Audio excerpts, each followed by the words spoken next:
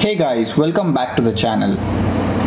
So I've set up a quick scene here to demonstrate mirrors in Blender. Let me know in the comments if you would like to have a tutorial on modeling these plants or any other components along with their materials. So this is how the final render came out. We'll be talking about rendering for Eevee as well as for Cycles. So guys, let's get started. Open up a new project in Blender. Take the default cube and scale it on the X, Y and Z axis to get the desired shape and size for your mirror. Go into edit mode and select the front face. Press I to insert it.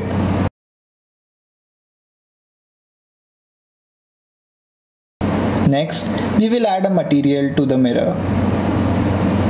I chose the brownish wood color for the frame.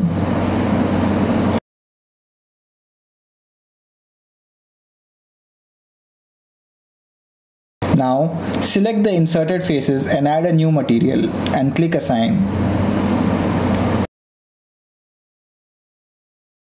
Change Surface to Glass BSDF and Property to Sharp. Change the index of refraction to 1200. Now you can see it looks like a mirror surface. Add any object and switch to render view using Cycles.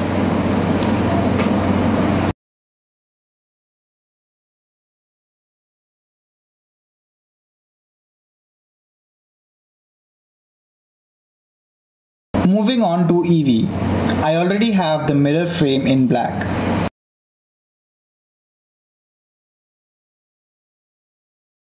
Assign a new material to the mirror. Scroll down and increase the metallic property all the way up to 1. Next, we go to the roughness. So reduce the roughness all the way to 0. The mirror is almost ready. Push it back into the frame. Now let's add an object. So let's add a monkey. Adjust the location and rotation and bring it in front of the mirror. When you switch to rendered view, you won't see anything.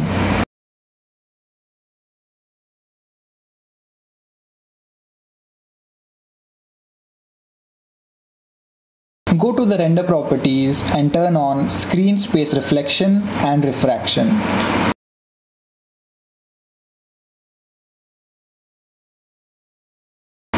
Also, I recommend that you turn on ambient occlusion and bloom while using Eevee. Now you can see the reflection, but it's not quite clear. So let's fix this.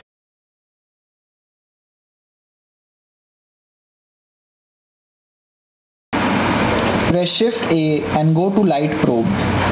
Select Reflection Plane. Now adjust and scale the plane to perfectly match the size of your mirror.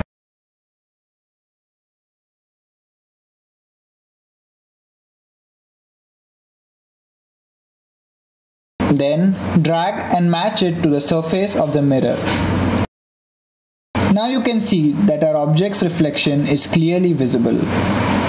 You can also move the object in real time and see the reflections.